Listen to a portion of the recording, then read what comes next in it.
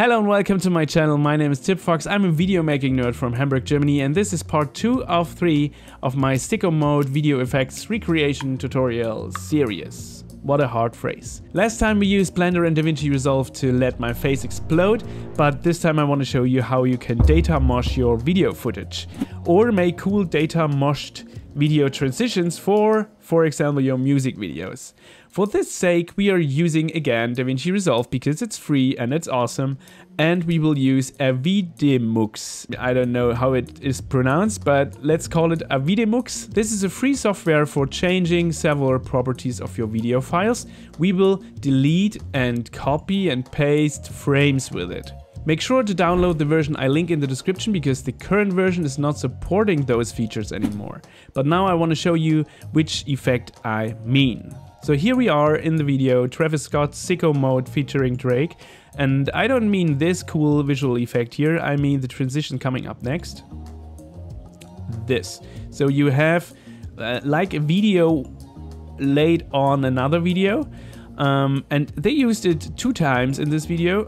Let me scrub to the other time. Here we have the same thing, and there you got this moshed transition. And now we are jumping right into Davinci Resolve because I prepared something. I have myself here rapping in a really weird style. So this is just a test for this data mosh transition. I'm a noob in rapping, but this is not part of my decision. Okay, this hard cut, we will change it to a smooth data mosh transition cut. Obviously, I cutted those videos and also did a little color correction or color grading here. Pretty noob stuff, but yeah.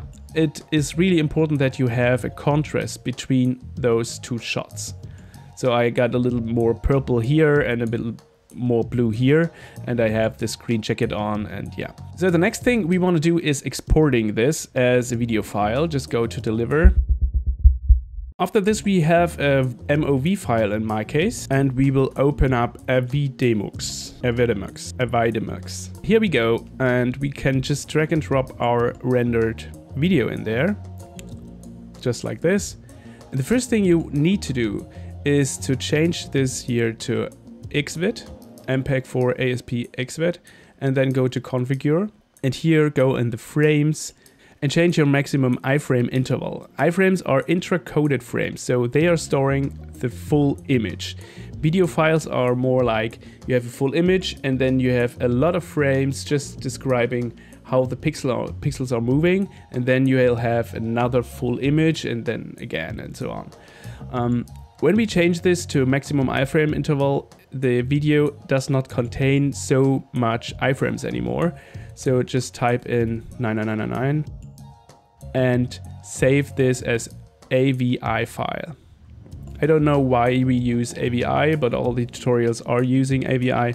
There is something technical behind it, so we will believe them.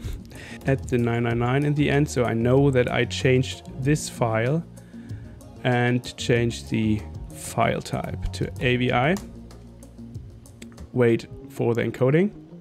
After encoding is finished, we have this little done message here. Just click OK, close this project, and then open your 999 file just by drag and drop. Then make sure to change this again to copy. And we can also change the zoom. Here you see the frame. So the first frame is of course an iframe, and we don't want to delete this. And then there will come some bi-predictive frames and predictive frames. We can scrub through this timeline here with a mouse, and it will just stop where the iframes are. So we can also do this by clicking on those little fast forward buttons here. And in this video we just have 2 iframes. The first iframe we don't want to delete, this would corrupt our video file, but the second we will delete, and we can delete it by marking it the beginning with this A button here. Then take the right arrow to skip 1 frame, click on B, and then it selected this little frame, and we can just use the delete key to delete this iframe. After this we can scrub through the whole timeline, but we won't have any iframe except the first one. And this is basically everything we need to do for this transition. But I can show you something else. We can go to frame 100 by typing it in here, enter, and we are at the frame 100. Just search for another P frame. There you go. And do the same, mark the beginning and end point of this frame.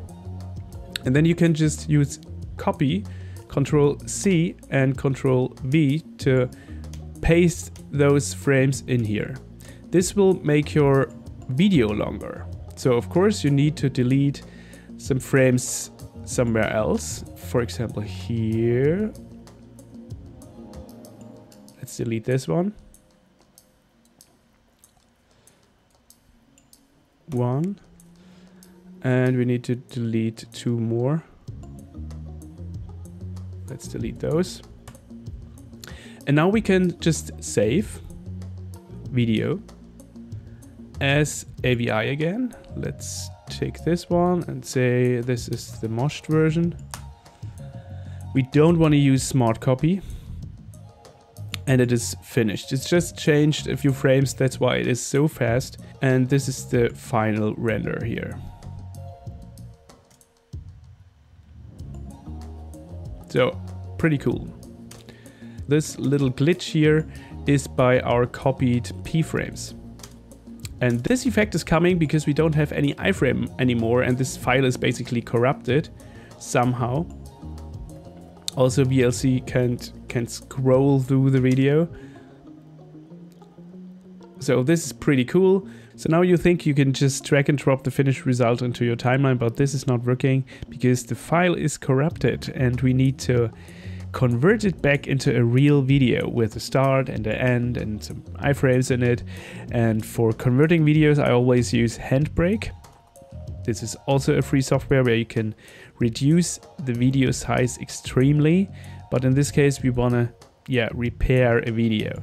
So just open up Handbrake and drag and drop the moshed file in there. Handbrake is a really powerful tool, and perhaps I will make a tutorial on that, but for now we just want to set our target path and our desired target name, and then we just add it to the queue and start the queue. It will now encode the video and probably also will reduce the file size a bit. And after this we will have a real video file. Now it is finished. We can just drag and drop it on our timeline. So here we got our final video with a transition in it. I just shortened up the Datamoshing clip a bit and made a ease in and out overlay of the original. Just let's watch this clip now. It's just a test for this Datamoshing transition. I'm a noob in rapping, but this is not part of my decision.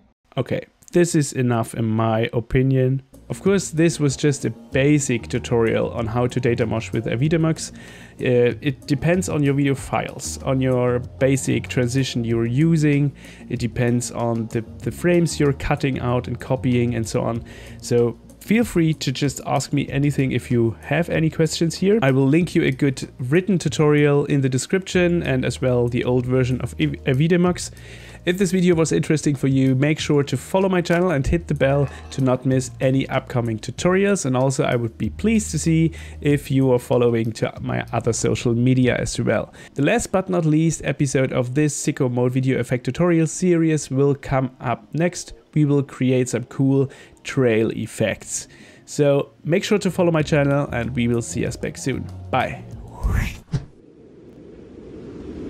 So this is just a test for this Datamoshing transition. I'm a noob in rapping, but this is not part of my decision.